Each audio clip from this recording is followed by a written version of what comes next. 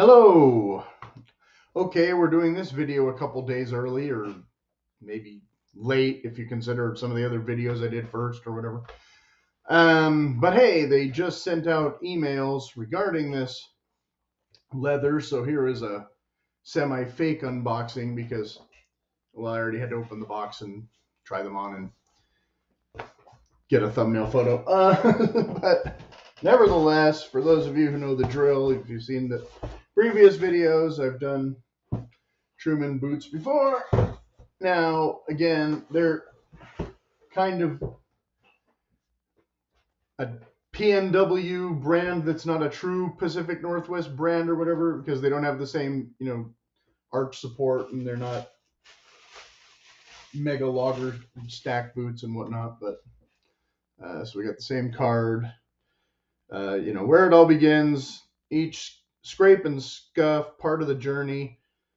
Boots made for walking, and working and hiking and wandering. And again, the back of the card that is way more than I'm going to read on a video. So without too much ado, although I'll try and show over the box. I already ripped the paper a little bit. The rawhide laces. I did buy a couple of doohickeys to go with this. This was probably the closest color I think I could have gotten, although, as you'll see in a minute, the tongue is actually more of an ox blood. Separate laces.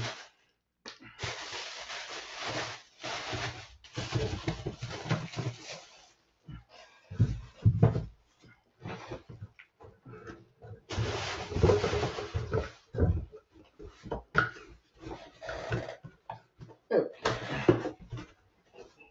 And as we like to do. Okay. So what we have, like I said, the gusset, also different than, the heavy duty boots. The gusset doesn't go all the way to the top, but we do have the alternate thing. Like I said, these don't come with a lace protector, so I went ahead and ordered some of those from another company to have them. But these are also not the walnut bison color that I kind of wanted more. Some of you, if you looked on other websites, there's olive and some other colors, but this is pretty close. I wanted kind of a tan boot, and I wanted kind of a bison boot, so I kind of ended up with a little bit lighter color bison boot.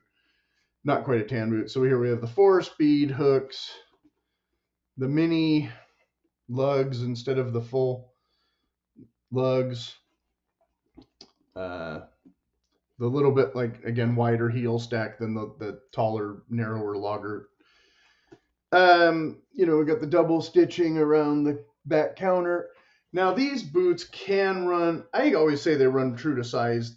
They vary a little bit on the snugness. That other pair that I was wearing the other day, they were a little bit snug, especially my left. I think my left foot is bigger than my right one, so I feel it a little bit more. So sometimes I think they need to stretch in a little bit and maybe not have as much of the toe room as, your results may vary. So whether you want to go up a half a size or whatever, or a width or whatever, you'll have to kind of negotiate that. Like I said, I've had pretty good luck with these feeling pretty accurate for the fit that I expect or mostly want. So I haven't had any real complaints, but I also haven't gotten to wear them all extensively because I've been doing those other head-to-head videos and things that make me wearing $100 boots instead of nice boots more often than I would necessarily choose, although I wore the other ones,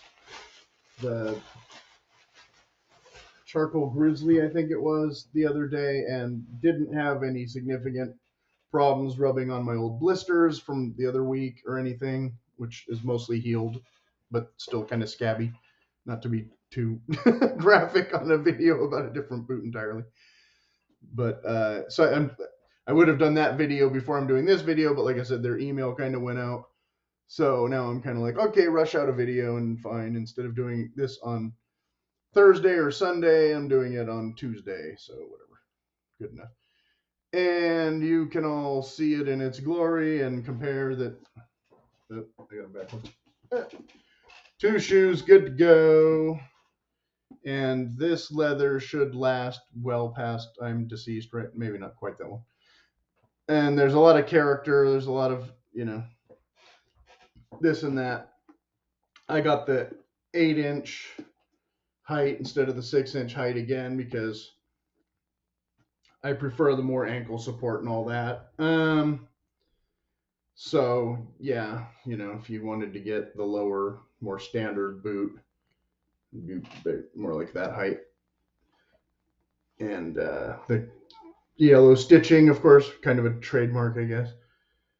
And I don't know what else to say. If there's any questions and all that. Otherwise, I think pretty good looking boot. So that's one that I can throw in the mix soon.